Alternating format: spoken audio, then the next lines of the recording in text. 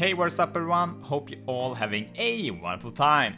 In Soulmask there's a lot of grind to do, gear to be made and very time consuming also. And this can be helped out by using NPCs to help around with your assignments for your base. And depending on what tribe your NPC is from will decide what extra talents that they will get. And here we're going over the Fang Tribe, which is going to be the best for your worker NPCs, as you will get exclusive talents like Planting Pro that will improve the output of plants and harvested plants. Logging Pro is another one that makes trees grow back faster once cut down. And also Labor's perk will increase the proficiency growth rate by quite a bit for logging, mining, planting and harvesting, sometimes even over 100%. Really nice to have all of these, and there's a lot of different ones to be found, and of course that's one of the charms with Soulmask. Currently there are 3 decent subclasses that's specific for the Fang Tribe. We have the Laborer, which is going to be the typical worker for gathering materials like logging, mining, harvesting and also farming. And then we also have the Craftsman, which you might guess is most for crafting, and that's going to be your tools, armor and also weapons. And then last we have the Porters, which is the most used for your different workstations like furnace, loom or also the tanning rack. So where do you find them, you might ask? The easiest place I found is going to be at the Barbarian Barrack just south of the Hill Portal. And the NPCs here are between 20 and 30, so they are not too hard to take down, and also this gives you room to level them up for even more perks and also to remove some of the negative ones that they might have on them. And this village here is a quite large one, but the best part with this is that all of these worker NPCs are basically standing at the start of this village, so you don't have to clear it all to be able to obtain them.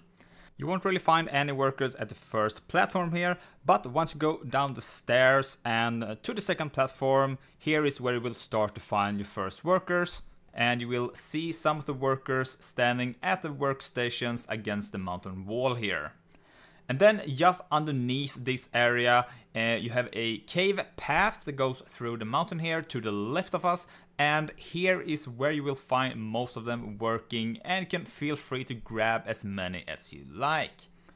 As a bonus, as we're talking about the village here, is the next area, which will be in the center, and here is where you will find farms also for this village. And for this one here you can find pumpkins, corn, and the important one here is going to be the tobacco. And if you spec into quality assessment, you can also see the different ranks on the NPC. On the diamond icon here, you have white, green, blue, purple, gold and red, where red is going to be the best one. And this is going to indicate how great the stat is on your NPC. However, I don't think that this will impact the talents though, so if you're just going to have them AFK at the furnace for example, that might not be a big deal if you manage to get the right talent for that NPC. Before going into the barracks, I recommend you build yourself a simple respawn point outside of the area. Building it like this will prevent the campfire from going out if there would start to rain. And having a llama with the extended seat cushion is also really recommended, as you can just call it down to you when you're finished, so you don't have to run all the way back yourself with your NPC. And if you're looking for some higher level NPCs, there's also a Barbarian Barrack to the north instead of us here, or if you have the wetland portal unlocked, it's just going to be south of that location.